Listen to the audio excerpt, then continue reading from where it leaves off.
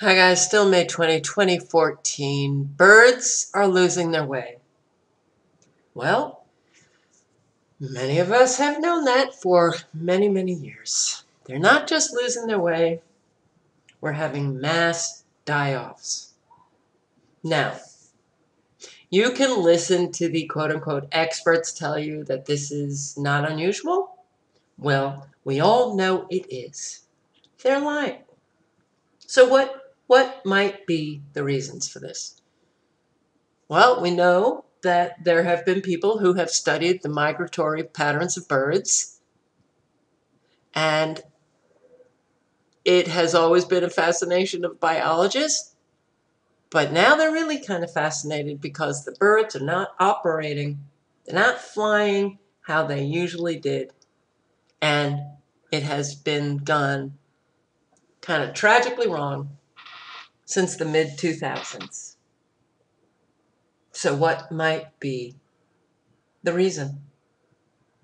Might it be that we are saturated in very dangerous electromagnetic frequencies? Well, German researchers discovered in 2004 that the regular experiment that they were experimenting on with, birds and their behaviors and their migratory patterns became erratic. Their behavior was not kind of gelling to how they always operated, especially while they were observing the European robin. They would not orient themselves in a single direction. They would not hop in a direction. They were shut down. They were completely lost. Changing variables like food, light, cages, lots of things, didn't do a thing. For 3 years, they tried to solve the mystery. And that's when they realized they left out one important variable, the invisible one.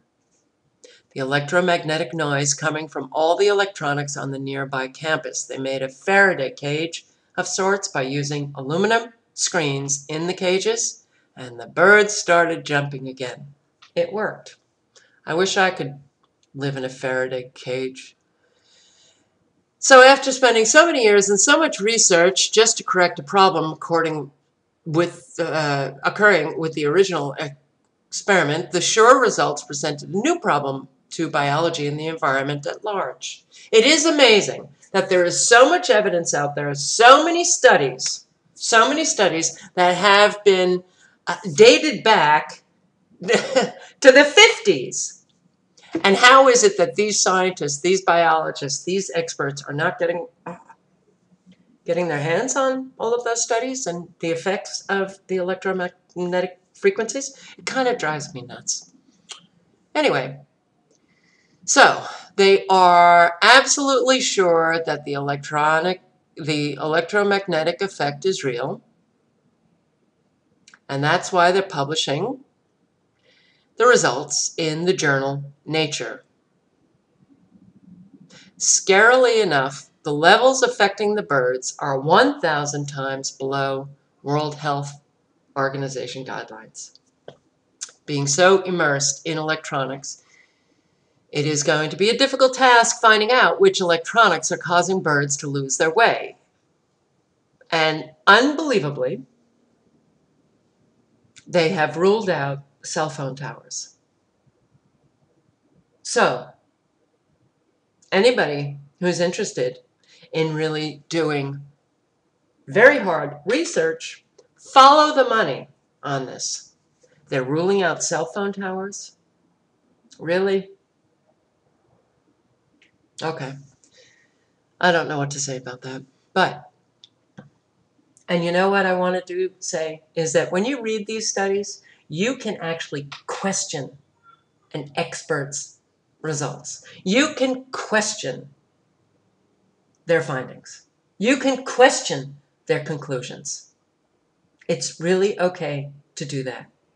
It's not good to just accept at face value everything that someone is telling you because they've been deemed an expert or a professional or a scientist or a researcher.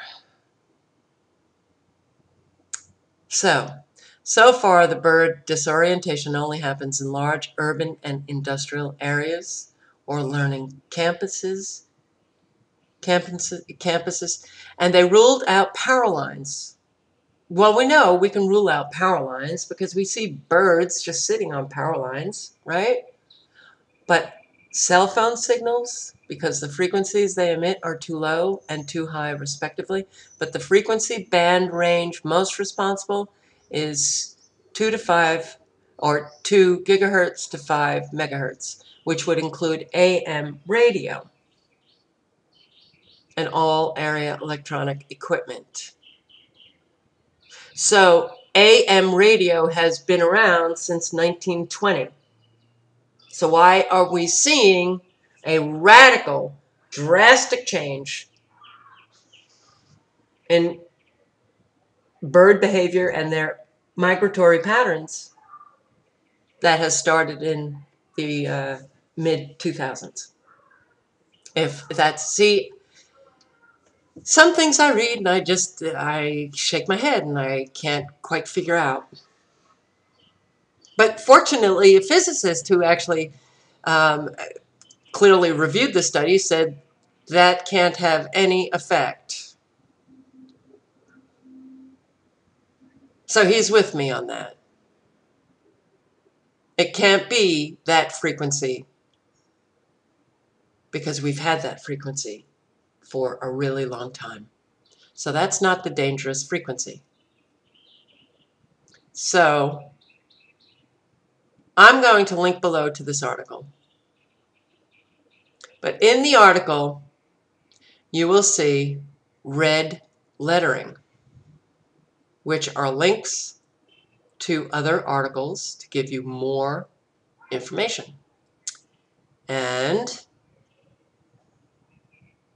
let's see, what does an invisible one come up with? Overpowered the dangers of electromagnetic radiation and what you can do about it.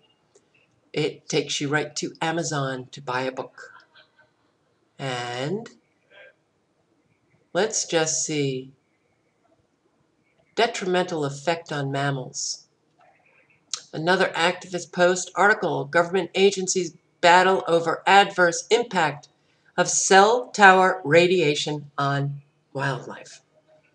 The dangers to people, especially pregnant women and children, of Wi-Fi and the electromagnetic radiation emitted from cell phones and various smart devices are quickly becoming a non-debate to anyone who has investigated the reams of studies available.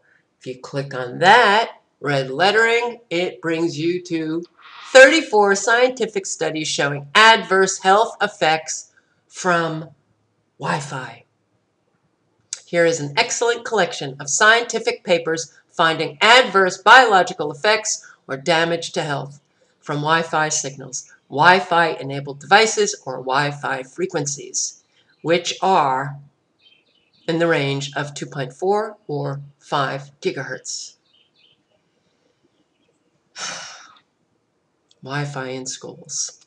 And if you click on that, you will find papers finding adverse biological effects or damage to health from Wi-Fi signals.